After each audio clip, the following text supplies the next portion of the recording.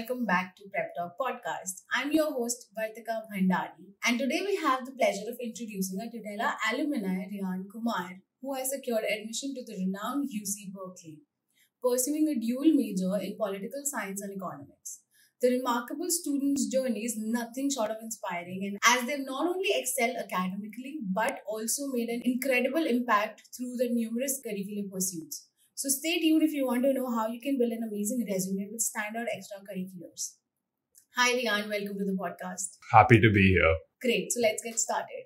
Congratulations on getting into UC Berkeley. How was the reaction? Thank you at first. It was an amazing reaction. My parents were super excited. I mean, it was my final application and it was the final day. I was tired because I had been rejected by a couple of my dream schools, and Berkeley was unlikely considering I had been rejected by NYU. But when I got Berkeley, I was so excited, and it was a fun day for me because everyone in my family celebrated. We had guests over. Amazing.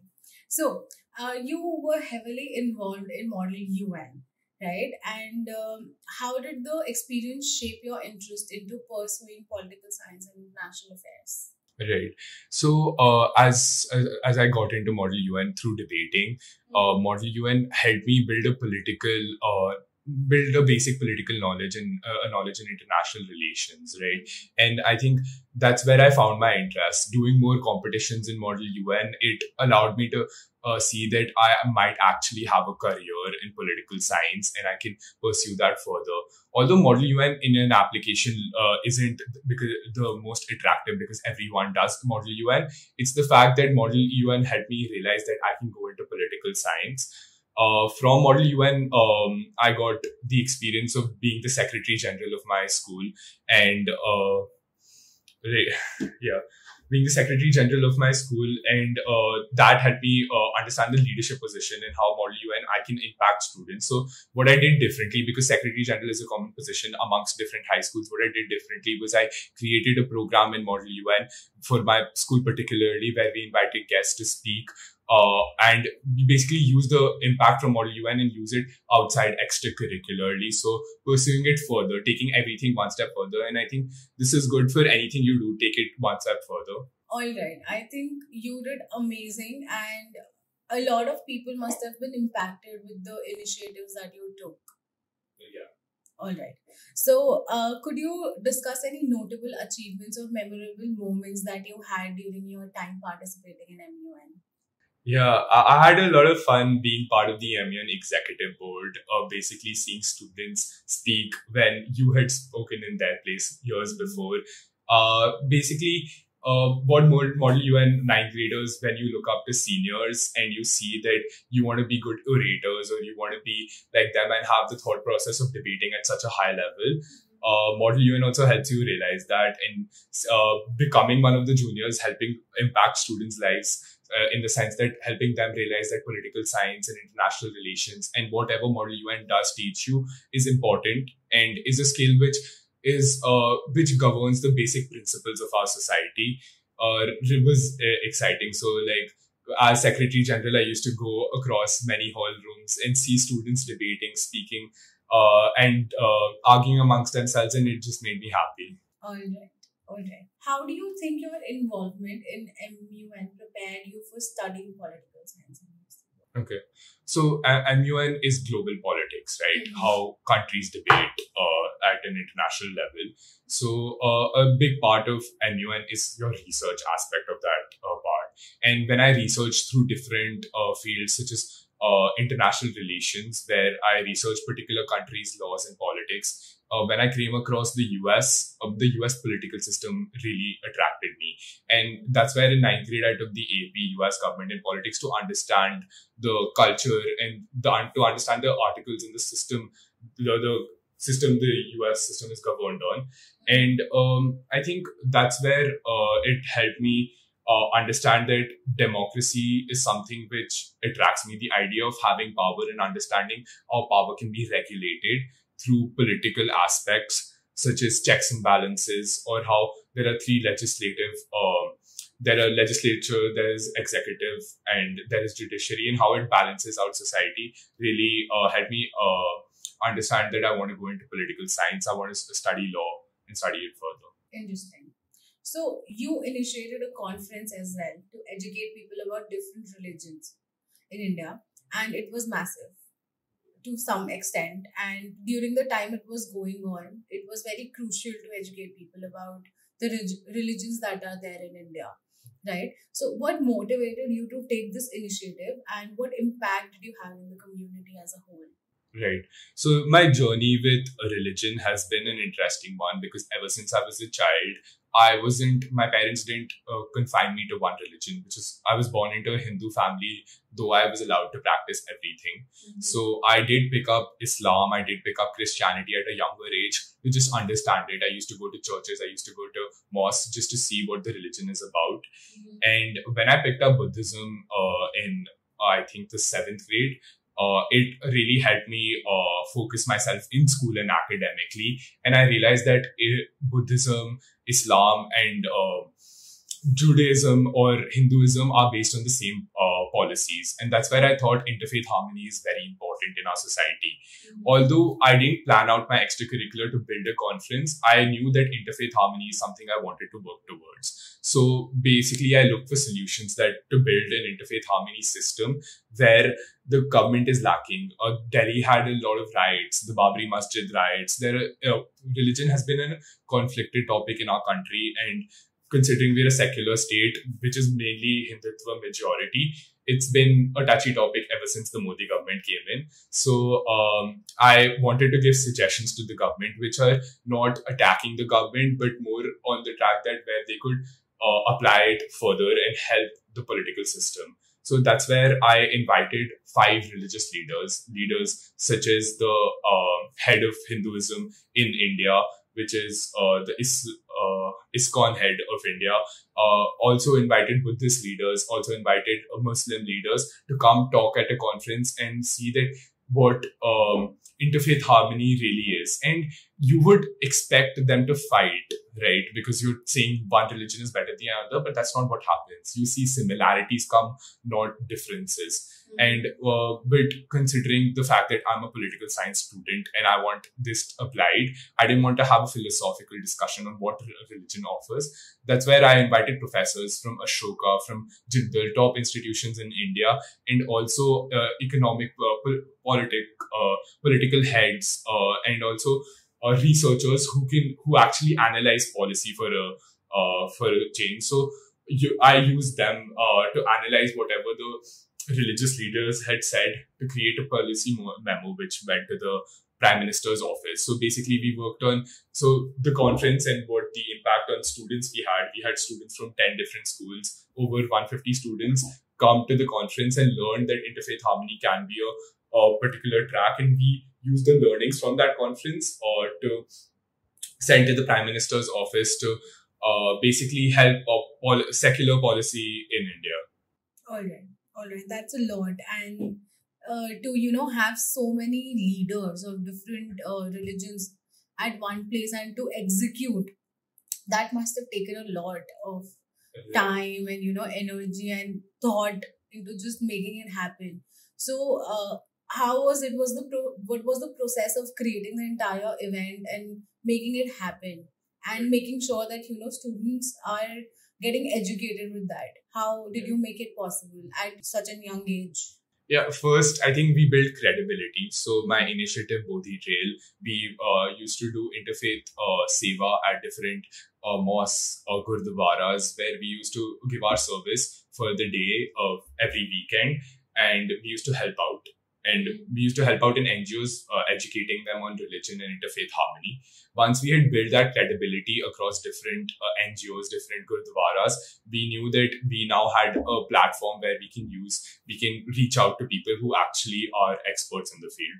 So reaching out to religious leaders was a task at first. Firstly, I am a speaker for the Dalai Lama. I worked at the Tibet House and I'm a speaker for the Dalai Lama. So I reached out to the Tibet House to have one of the speakers from that conference come in. My parents helped me with getting the Hindu leader because of their connections in the religion. And I had to write out a lot of cold mails to people who were actually who actually follow this religion are recognized by the public in the particular fields. So once we had got the religious leaders, the process was easier, building the panel, writing cold mails to professors. I mean, I've written cold mails to professors in every Indian institute because we wanted to have this specific to India. We wanted Indian professors. We also had a politician come in who works for the BJP. And also, then the main part of the conference, working with my team, I had a team of 5 students, students from across schools and around the same age category, helped me with writing cold mails to principals of different schools in Delhi and Gurgaon, getting them to come to the conference. I mean, it was a task, but we were able to accomplish it, and we hosted the conference at the Indian Habitat Center, which is a big space because it's where most cultural discussions had. And we also had the UNESCO director come in after he had heard of our conference through our social media.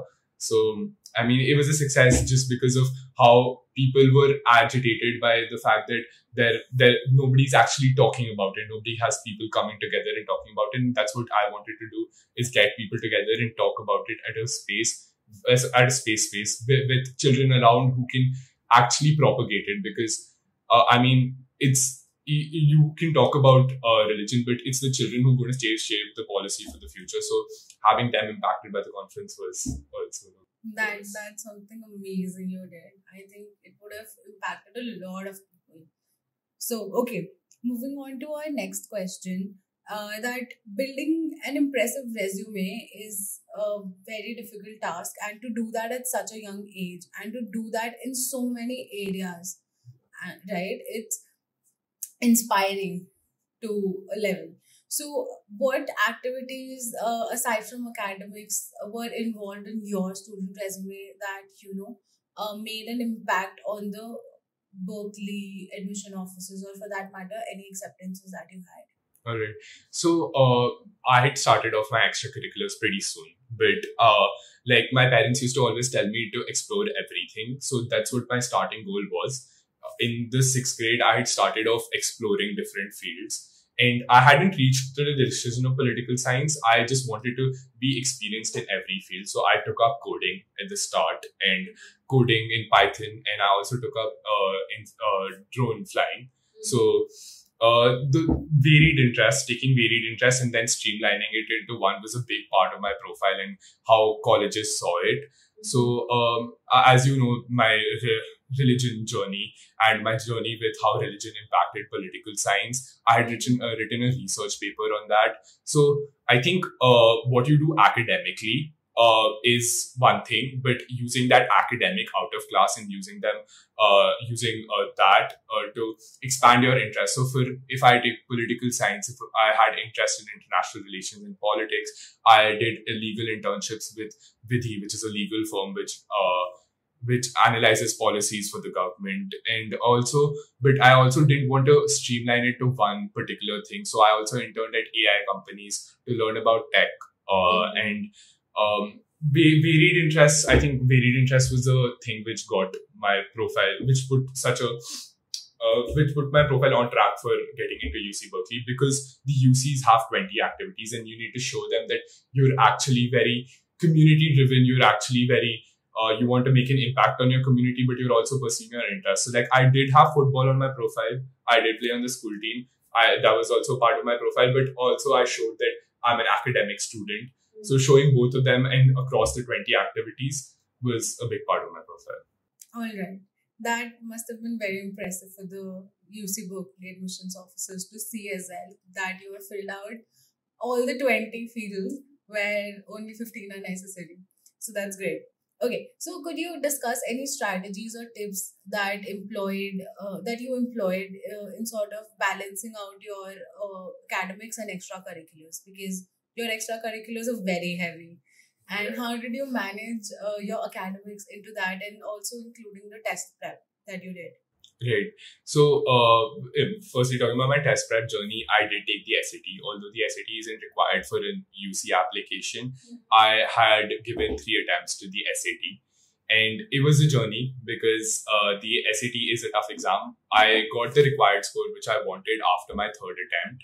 So balancing was a thing for me. Honestly, I navigated the process more focused on my extracurriculars and my academics on the side. Although I recommend your academics being your way through the door, I think if you plan your academics in the fact that these are the 3-4 months which I want to study and I will study for those exams, the rest of the months just spend on your extracurriculars, and it's just simple time planning. I mean, your extracurriculars, if your extracurriculars are the things like if you play football or if you are part of like your robotics society, plan that after your exams. Plan that after. There are always gaps in your timeline where you can plan it. And balancing, advice for balancing academics with extracurricular. I mean, once you just start studying and you start really enjoying the subjects you take. I mean, I started enjoying my subjects in 11th, 12th when I took political science, when I took economics, and the subjects which I actually like. Once you start enjoying your subjects, it's not more of a task. It's not more of that you're studying for your exams. It's that you're studying what you love. So it becomes an extracurricular in itself that you're actually researching. So I had a political science project in high school, which was marked for my board exams. It was on abortion rights, and basically it was before the abortion decision came out. What I did was I wrote a research paper on that.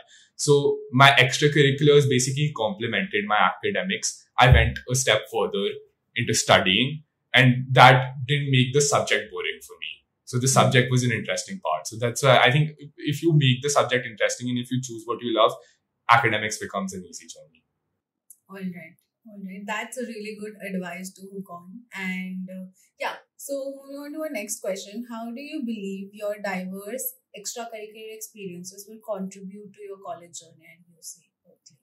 Yeah, I think Berkeley is a big campus. It's a public school. Mm-hmm. So considering I have experience in different religions and I also have an experience of a cultural background, it'll help me make friends with anyone and everyone.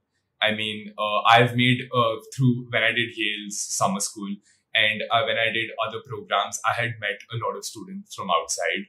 I traveled to Jerusalem to just work on my project, to work on building an interfaith project. So interacting with different people and asking them about their experience is something which I've always been interested in. So socializing in Berkeley will be fun, considering the diverse environment there and like the amount of students there, because it's a big public school. All right. So you received a license from Government of India to fly drones. And that's another achievement that is very, amazing to have. And not everybody could do that. And you did that being underage, and it's an achievement in itself. So could you walk us through the entire journey? How did you get into the idea of flying drones and, getting a license for it? Yeah, I think this stems from the fact that my grandfather was a pilot. So my grandfather and I had a very deep relationship. He also helped me with my political journey. But because he was a pilot, he always used to bring those gifts. Like as a child, you get a lot of gifts, and I got a drone. And although like the toy drones which you get are fun to use, I wanted to use it for proper photography to capture the trail of Nirvana. So like the paths Buddha traveled.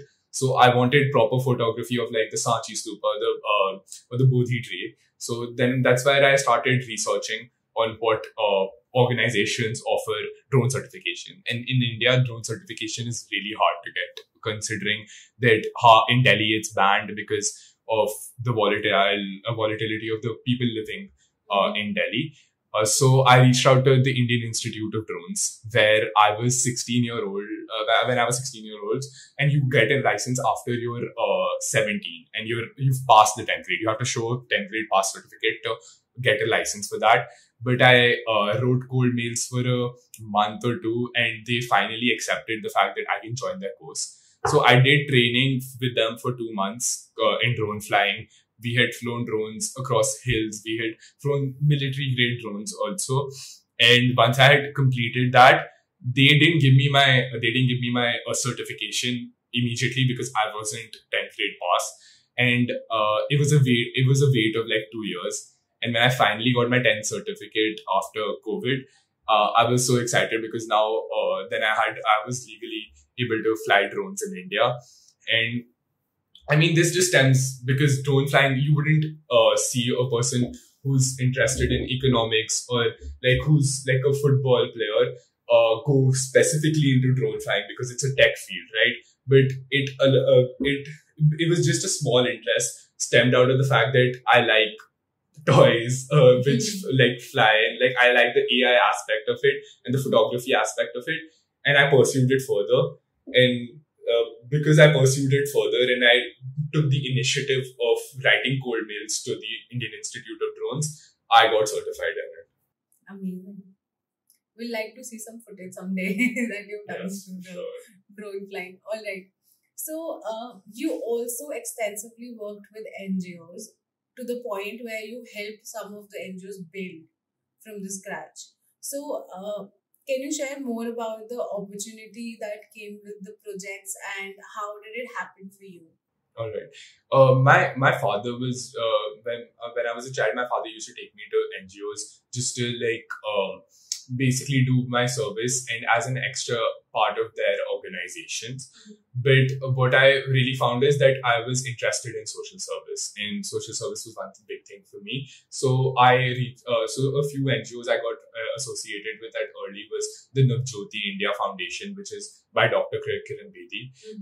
So I had started working there with the students, like talking to the students on a daily basis. And by the time I reached in the 8th grade, I realized that there's a big lack in the mental health framework of students of the basic schooling system. And that's when the Indian government had just released the happiness program. So my work with NGOs was building a mental health curriculum for them and basically expanding their base of students which they had. So with Navjyoti, I built a mental health curriculum helping students basically navigate how you want to go, you want to apply to colleges, and do they actually want to get into colleges? These are underprivileged children we're talking about, and how they think about school, how they think about peer pressure, and that some of these students were part of the Right to Education program. So how they think about them being in schools where students are of much of a higher background or a higher economical background. I think there was a lack of it, so that's where I helped it. With other foundations, such as the AICPD Foundation, which is a mobile innovation van, I helped crowdfund a lot of money. So I had 2 lakhs crowdfunding for them. And basically, what they do is they build mobile vans which offer schooling systems to urban migrant children. And because of the urban migrant problem being so eminent after the COVID pandemic, this schooling was important. So I had gone there personally with my team. This was an extension of my Bodhi Trail initiative. I had gone there with my team where we helped them, educate them on interfaith harmony, educate them on mental health, and basically, like, if you reach out to NGOs, the founders want to work with you, and once you they want people to help them, and that's it. You just have to connect them to the right people. I did a lot of corporate connecting for these NGOs, connecting them to the right corporates who will offer, because corporates do want to do social work, they just don't know which NGO to pick up. So that's where I offered for the Navjyoti Foundation, for AICPD, and some other NGOs. All right. Quite a task that must have been, right? So apart from this, coming on to your next extracurricular, that you also launched the podcast on mental health. So how was that, and what thought provoked the idea of having a podcast to help the mental health of students and people who are just listening to podcasts in general? How did that go? And I think it started with my journey of realizing that my mental health wasn't the best in the start. So Buddhism had helped me. So I wanted to help other students and basically realize that there is a problem. And a couple of my friends and people who I worked with, we basically started a podcast to during the pandemic. Most importantly, we had a COVID talk section where during the pandemic, we talked about mental health issues and the importance of how boards now being online is very important. And I think just talking to each other and maybe listening to that there are other people who also struggle from the same issues, is that it just makes it easier. Like listening to a friend it's the same thing as if you're talking to a friend and listening to the friend talk about the same problems you have. It makes your problems easier and makes your struggle easier, being not the only one left out in that. And that's what we wanted to have, like a more of a conversation podcast. So we had a lot of conversations on different topics: mental health, food, and importantly, gymming. And that really resonated with a lot of people. So we had a big traction on our podcast because of how casual we were in the talk and how we weren't giving people advice like psychiatrists, but we were telling them that you're not alone in this struggle. And we also had professionals come and talk on it because we didn't want to give out free solicited mental health advice. So they came and talked about how there can be smaller, maybe it's not that big of a problem, and maybe there are smaller tips you can employ to better your mental health. All right. Another amazing achievement you did there. Okay. How do you plan to continue your involvement in the initiatives such as politics and international affairs, and then your podcast, and then what else did you do? Debating. And okay, I'm out of words now. You take it over. So politics and economics are honestly is what I'm going to be studying. College debating scene and MUN scene is big, so I'm going to get into it. Berkeley has a big debating team, and we have a lot of rivals across top schools in the US. So I want to get into it. I want to be part of the debate society. I've reached out to a few members already. Considering my initiatives and my social work and my work with the NGOs, I found, so what I wanted to do is find students who actually want to do this in high school students and basically make it a passing on system. So I found those students who can help me expand it further. So even though if I'm in the US, these guys can help expand it in India. And I don't want to leave my connect. Like, I always want to offer something in my community. That's why, like, with my mental health curriculum, I'm always expanding it to help more schools. And I mean, everything else with like football, I'm looking forward to playing club football in college, and looking forward to being like a fan of football, like American football in college, like looking forward to the big game between Berkeley and Stanford. There is a lot of things which I look forward to, and there's a lot of things which I'll continue. Bodhi Trail will always continue as a social. There will always be religious institutions which want help. And my connection with the Dalai Lama especially, I mean, I always reach out to them. Whenever they ask me, I always try to reach out to them remotely online. So I'm there. I'm just keeping it. Right now, I'm focusing on my courses which I have in college, but it's always there in the back of my mind. All right, amazing. So, okay, it's a very heavy podcast. So, moving on to our last question, finally. What advice would you give to the students who are currently in the same journey and maybe looking for some kind of advice with their extracurriculars? Right. I think my biggest advice for someone looking to expand their extracurriculars is don't build extracurriculars by what everyone else is doing and what gets you into college, but build extracurriculars on your personality and what you like to do. Like, so if you're a kid who, as a child, like to do coding, build your extracurriculars on that. Don't look at, for example, X student did this and that's why he got into Stanford. I mean, that's not what you should look at. You should look at that how can I expand my profile into finding initiatives that are in my path. So like, if I'm a tech student, this is what I want to do. This is how can I make it one better? Like, so for example, if someone is already done like interfaith conference, why not make it bigger? Maybe reach out to more people, have a bigger impact. It's always about one-upping, making it better and making it bigger. And honestly, with your extracurriculars, just do as much as you can. Like, keep a same story, keep a same theme to your profile, but do as much as you can in as much time as you have left. If you were in the 12th grade, try focusing more on your academic part and keep your extracurriculars on the side. But if you're in the ninth grade, you have a lot of time. I mean, it's your extracurriculars, just experience. And you don't need to know what you want to do in college. Like, I know what I want to do law, but you don't need to know what you want to do in college. Maybe you can go undecided into a college. The profile is built on what your personality is. Colleges look for diverse students. If you make a basic profile and if you do things which everyone has done, it doesn't differentiate you. Like, nobody in my school did a religious profile in my grade, and I think that's what differentiated me to get into college. And I think just find your thing, find your passion. All right. So that was a very experience and information filled podcast, a heavy podcast, I understand. But thank you so much, Riaan, for all the information that you gave and all the things that you've been doing. It's amazing. So commendable. It was great having you here. It was my pleasure being here. Thank you so much. Yeah, so with this, we leave you on the podcast today. And I hope you like the podcast. If you did, don't forget to like, share, and subscribe to the channel. And if you're listening to this on Spotify, don't forget to give us 5-star and share it further with your friends and family to help them educate about extracurriculars. And okay, with this, I bid you goodbye. Bye-bye.